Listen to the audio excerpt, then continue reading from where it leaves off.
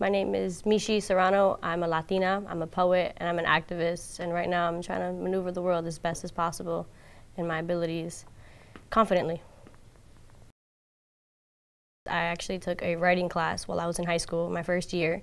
One thing we focused on was poetry, and as I began writing poetry more and more, I realized I had a love for it, something that was more than just a classroom assignment. And from there, I just kept writing, and that became how I dealt with things. It became my therapist, because therapy is kind of expensive. What made me care about poetry, aside from the therapeutic aspects of it all, had to be how I could be in-depth but still vague, and how able I was to convey emotion through some simple sentences that to most people were just sentences, but to me they held a lot of a deeper meaning. It was expressing myself without directly saying what my pain was. I chose Dunbar and Parker when I performed at Poetry Out Loud because the paradox had a lot of complexity. It had a lot of going back and forth, and that's always something I've really liked about poetry, is this ability to switch. And I thought that was really cool about that piece, especially because it talked about so many different things. So that was amazing. And then by Parker, her love poem actually was sarcastic and witty, and it was a lot of like what I like about love poem. It's just a different aspect. It wasn't full of despair. It wasn't full of I hate this or I can't believe they broke my heart, but it was funny, it was light.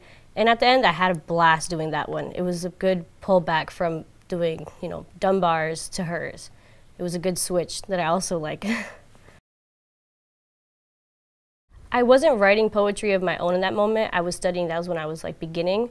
But when it came down to it, teachers were really there for teaching me through it. They were helping me guide myself to how I would like to pronounce the different words, my tone. They really helped a lot, actually. They were really supportive now that I think about it, especially because it was also a competition. So to them, and us, it was just a way to represent, and that was really grabbing hold of that. One poet who I've actually taken a lot of inspiration from is Rudy Francisco. He's an African-American poet, and he takes on this little witty aspect to poetry that I always love. He's exceptionally deep, but in a way where it seems like you just have a normal conversation with him. He'll begin his poetry with just this broad, simple statement, and then from there, just transform the way you think about things. Through his similes, the metaphors he uses, it's just, you can not only hear and feel the emotion, but you could see what he's picturing to you and depicting, and I think that's amazing. I think there's some power behind performing. Putting voice and a face to your work, I think that's really important, and I feel like there's some pieces that are written that are just meant to be read. And there's some pieces that are meant to be yelled. There's some pieces that are meant to show your emotion. There's some pieces that are meant to touch people in ways that go beyond books. And I thought that that was important about performing. That was it. It was seeing people's facial expressions as I go through my own roller coaster of emotions and seeing that they felt that too. I hope they just give me a reaction. As a poet and an artist, that's all I could ask for, that you listen enough to feel something, even if it's anger, even if you don't agree, even if it's controversy, at least you took the time to listen. The controversy that really broke out about it was the fact that I addressed racism and the systematic versions of it, whether that was from sexism to actual racism to this interracial racism, these perspectives, these things that aren't normally talked about inside of our classrooms, things that are left out of our curriculum or are given small little bit of paragraphs that most people aren't ready to talk about, were talked about. I brought up things from what it is to be a Latina, how that's projected in the media, looking up just things, representation that lacks, things like that most people were shocked to even think about. Most of the time it doesn't occur to people that way. You don't see it until it's brought to your attention. And it was one of those moments where it was like, where's the people who look like me? Where's the females who are strong and bold in my curriculum? Why am I kind of shunned? As educational as it kind of was heartbreaking, it was empowering because I sat there and I spoke my truth. But it was also kind of shocking, and I know I should have expected it, the way that the controversy had exploded before my eyes. But it was still something that I seek pride in, and I still believe that I did the right thing by saying my poem and speaking my piece. But one thing about it that really stood out was how diverse our city is, and yet how controversial everything became. right before my eyes. Before I wasn't ready for it in that moment. But I don't think anybody's ready. When you speak truth, you're not ready for, there's no time and place when you're speaking truth. It's just there, and it's said, and it's stated. And you hold your ground, and that's what I did.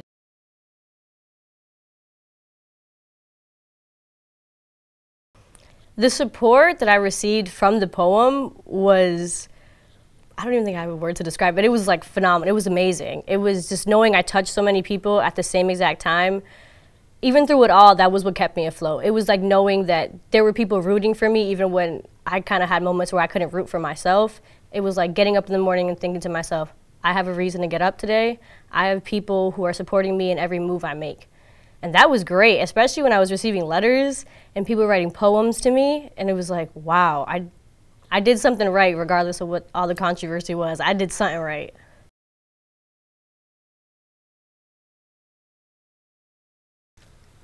As a poet and a person, it taught me to be proud.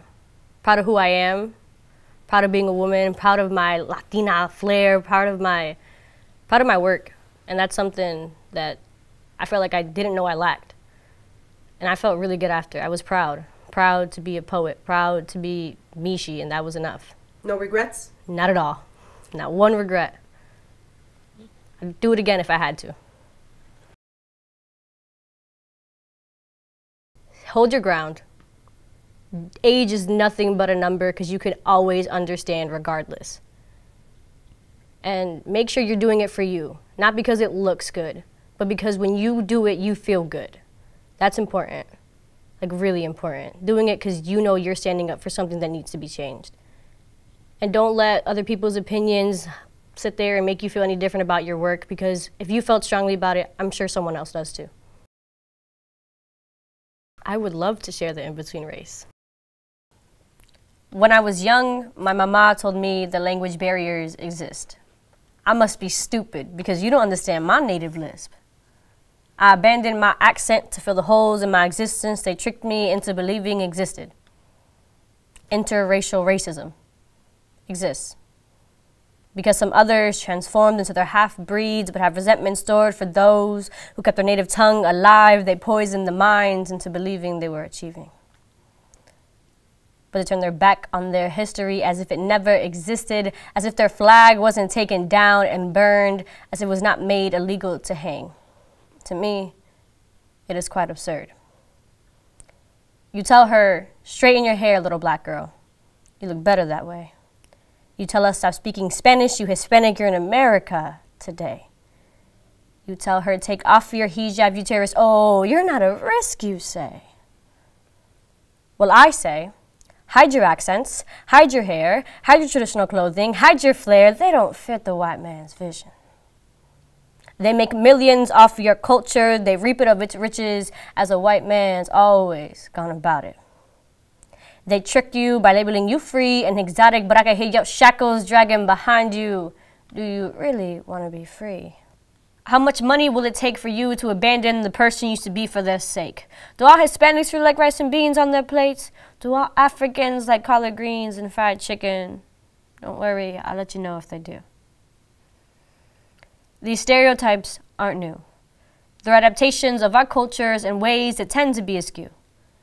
They'll use the excuse that we were savages to hide the face of the real villain. First, they took my island. They scavenged it of its resources, enslaved us, raped our women, killed our men and children. You see, it doesn't matter how many times our beautiful waves crash upon the shore. The sand in which we walk on is blood-stained with war. That's the closest thing to our red carpet.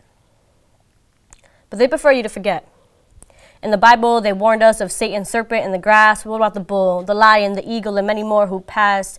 Slave boats considered cargo boats. Forced civilizations were the prized possession. A leather whip, their favorite weapon. The scars on our backs and minds are the quote-unquote lesson. He has the last name of his slave owner. I have the last name of my conquistadores. All that has happened, yet we cannot coexist. Let's go back to Spanish Harlem, where the young lords started. They chanted pa'lante, siempre pa'lante, until their vocal cords got sore. Let's go back to Oakland, California, where the Black Panther Party started. They chanted the revolution has begun. It's time to pick up the guns off the pigs. Today we chant, hide your kids, hide your wives. Police brutality is on the rise. And that's a joke, in part, to you, but definitely not for me. It's 2017 and the black man can't live. The Ricans can't file for bankruptcy, Muslims can't catch a break, Mexicans can't cross our borders, and yes, the white man, he still enslaves. The issue from what I've seen is I always speak when not spoken to. I always speak up when I see an issue, but they prefer a blind eye, give them a scapegoat. That's the only way they know how to survive. Call me a bastard with a long name. You can't pronounce it, but you'll denounce it. I'm astonished, but I've seen better days. You don't think I haven't realized they fear my Taino blood? They know my great ancestors put up a fight. Yes, they fought with arrows and spears, but they fought with all their might. And as you burned my hut and I took my lashings, you made me see. Can you feel my hatred? Because it isn't hard to see. They scream at you, go back to where you came from since America is so bad. But they fail to realize you destroyed our native lands. You were built on my bones. Your canals and railroads were inspired by the plump curves of my body, the arch in the back and waist of my native women. You were quenched by my rivers and fed by my tribes. My people taught you our ways, and yet you burned us and pre-marked our graves. And when I took off my chains and fought back, you tricked me with the 13th Amendment, and you didn't think I'd realize that my freedom is still limited. No, my freedom is an illusion, but I'll uproot this and reboot this until my freedom is given. My arroz con habichuelas seems to fill the ache of your white woman's flavorless cooking. My Hispanic curves are for sure for them men to like. And yet I'm paid less than a black woman and am expected to survive.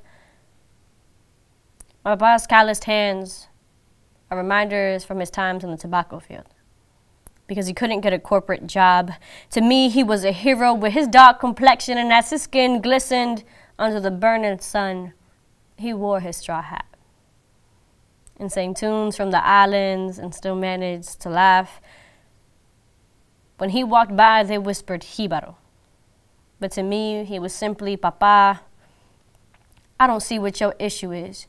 You drink your coffee the way my melanin taints my skin. Café con leche, café negro, use the sugar from my island to sweeten it up. Like you did your lips and clauses and your backwards laws and restrictions, and yet there's no acceptance for my people and no way to win. The only way you like to see us on your television screens are half naked and dripping with sex appeal. And with thick, loud, fast-speaking accents, our women are cigarette chicks with red-kissed lips and voluptuous curves. Or they're your lingy baby mamas with the drug-dealing boyfriends, or your maids who, yes, just like in movies, are actually poorly paid. And big surprise, there is no man in which we can be saved. In the media's eyes, we're living off the system. Correction, in the media's eyes, we use our bodies to pay, but our men are foreign great lovers with thick accents and shades. Or your janitors and gangbangers who do nothing but brooms and hood days. You love the sway in my hips when I dance salsa music, but I hate the sway in my step because you've given the world a false illusion. Where is the real representation?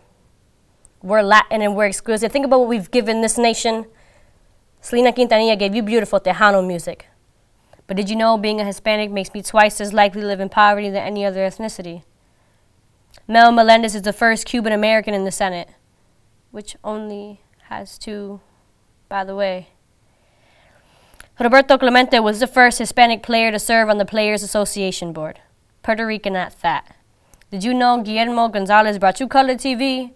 Puerto Rican NASA worker Orlando Figueroa gave you look at Mars on your screens. Too bad I bet you didn't know half of these things. Us Hispanics fought in World War II, on the front line, and we've accomplished so much more. And yet we get no respect, called spics and cholas, and yes, many more.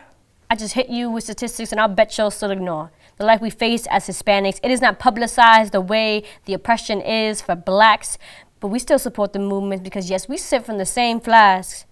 You think you know us because of West Side Story and Jennifer Lopez, but you wouldn't know what to do if you spent a day in our shoes. Our oppression is silenced because we are the in-between race, and it's true.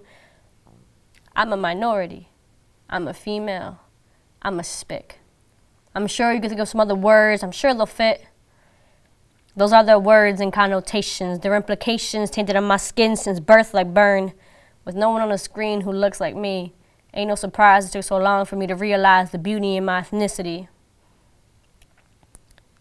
Some things will never change. but the change has begun. I know exactly how they see me, but I'm standing up and facing their hate like my ancestors did the burning sun.